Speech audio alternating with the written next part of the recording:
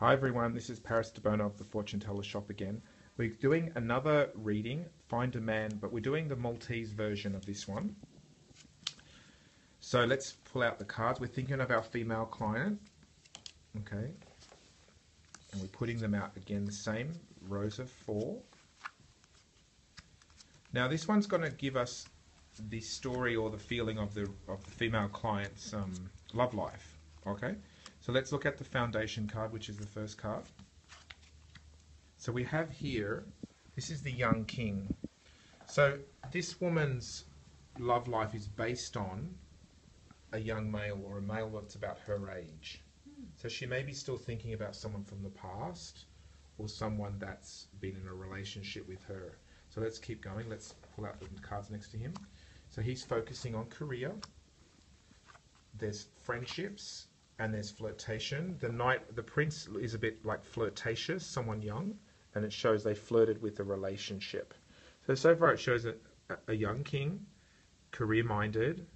There was another interest, perhaps another man, or it's just sort of saying there was a lot of love interests around her, and it showed it was about relationships. So this line's the past? This is the past, yeah. Okay. So she may have had a few different offers or options. They both are looking at a crown, which is to me more focusing on career, not so much love, although one of them may have had the intention of having a relationship. The other way I could read it is there was flirtation with a few different men.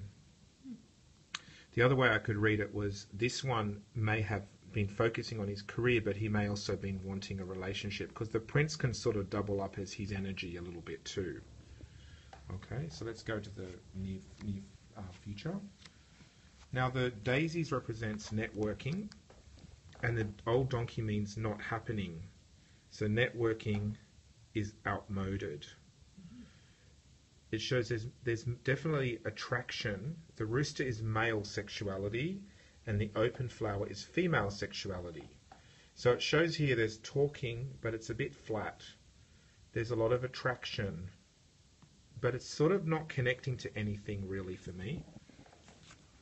Now there's our female client, and surprise, surprise, she's in the area of not engaging. So if we look at her, she's actually not engaging with anything seriously. She's looking outside of the reading. Behind her, she's turned her back on the spring bunnies, which means she's not playing. She may be communicating with someone from the past, but it doesn't look like it's going to lead to a relationship, because there's no love cards here. There's work, outmoded talking, and a bit of fun, but she's turning her back on the fun.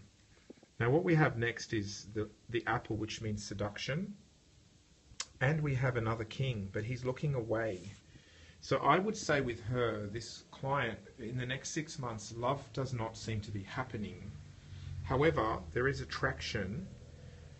Okay, cocky rooster, open flower. There is attraction, but she seems to be avoiding it or not connecting with it, and she may be still communicating with someone from the past, which will not lead to a relationship though.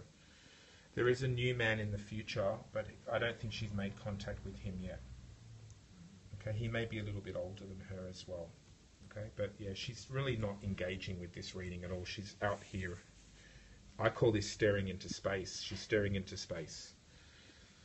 Okay, that's a very, very quick demonstration of the Maltese Find a Man cards by Paris Debono.